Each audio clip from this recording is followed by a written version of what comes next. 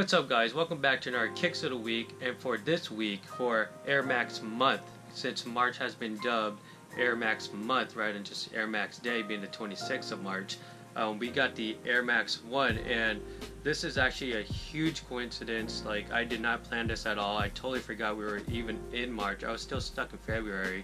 But this year for Air Max day, it's actually Nike's 30th anniversary for the Air Max 1, being that it came out in '87 with the visible air bubble here that you see.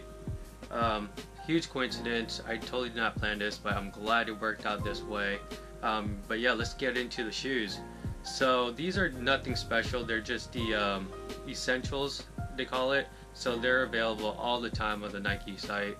You can get them anytime. But doesn't mean that, you know, the color was not dope or nothing, right? So right here on the toe, that goes all the way around the medial side and back to the heel where they have the Nike Air logo there, and that's all stitched. All of that's leather. It's not like soft leather that you would see on some of the newer retro Jordans, or like the luxe version of the Air Forces, or the actually the Air Maxes too, right? And the Dunks. But it is, you know, it is what it is. It's leather. It's good quality for sure. On the toe there, you got mesh, and then you see the nubuck in red right here. That just goes all the way around the shoe, and then you got the leather black swoosh there.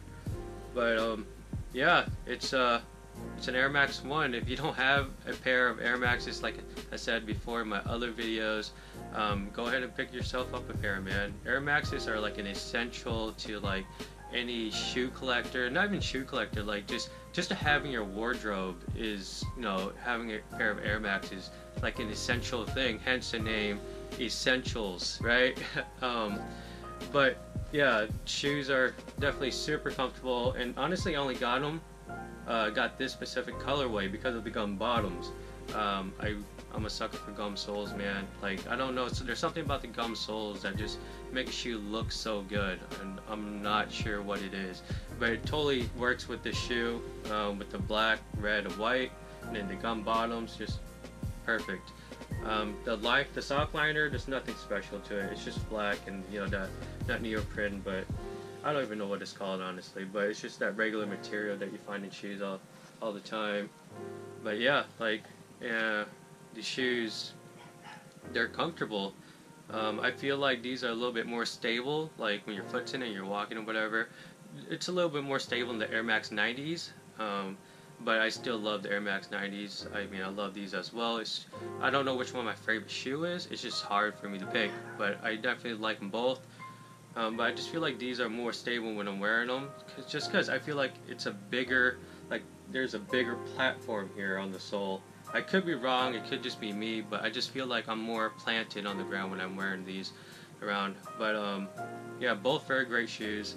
I actually like the traction on this more than the 90s, just because these little lugs here on the tread, on the sole here, they're not as raised up as the 90s, so you're not as lifted off the ground, which I think contributes to why I feel more stable in Air Max 1s than 90s. But sizing wise, I'm pretty sure they run true to size. I think these are 9.5. Yeah, so 9.5. If you're a 9.5, get a 9.5. If you're a 10, get a 10.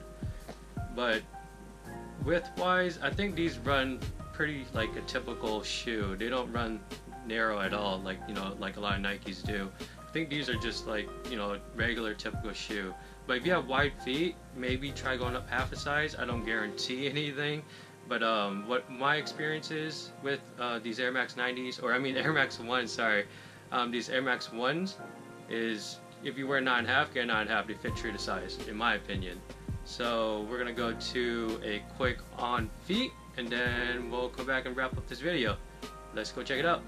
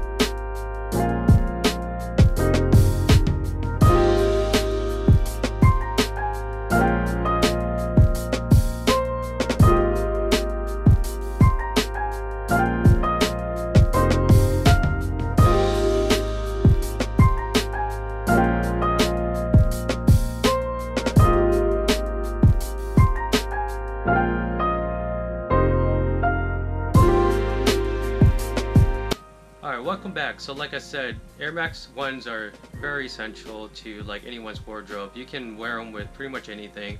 Shorts, being cargo shorts or basketball shorts, they work fine.